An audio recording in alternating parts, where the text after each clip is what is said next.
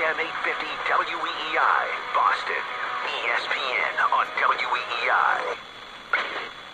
The following is a presentation of Westwood One Sports. The Bengals are 1-2 for the first time in 5 years. Back-to-back losses have some in Cincinnati wondering when they'll turn it around. Marvin Lewis believes it has to happen tonight. We've got to play better. We've got to play really good football. And it's good. It's a short week, and it's a good week to get better for ourselves.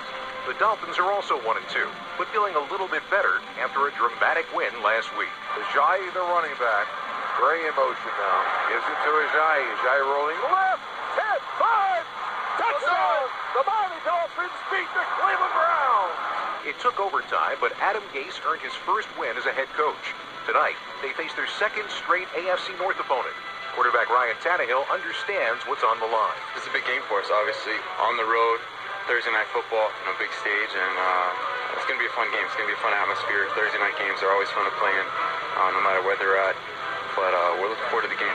The Dolphins and Bengals kick off Week 4 in the jungle. Next.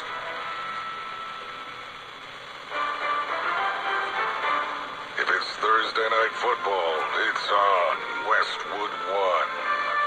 Now, let's head to the stadium and join Ian Eagle and Mike Mayock. We welcome you to Paul Brown Stadium for the start of Week 4 of the NFL season. The Cincinnati Bengals hosting the Miami Dolphins. Tonight's broadcast of the National Football League on Westwood One is sponsored by the Home Depot, by State Farm, by Buffalo Wild Wings, by Wrangler Advanced Comfort Jeans, by WesternUnion.com, by Navy Federal Credit Union, by Barbasol Shaving Cream, by Exergen Temporal Scanner Thermometers, by Warner Ladder, by WeatherTech, and by NFL.com.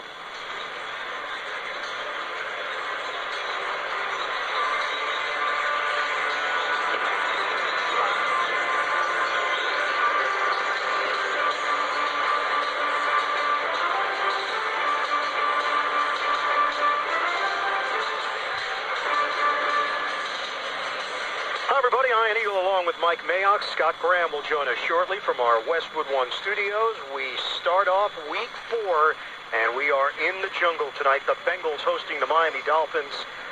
One of those games early in the season that you have to consider critical, considering, Mike, where these two teams are.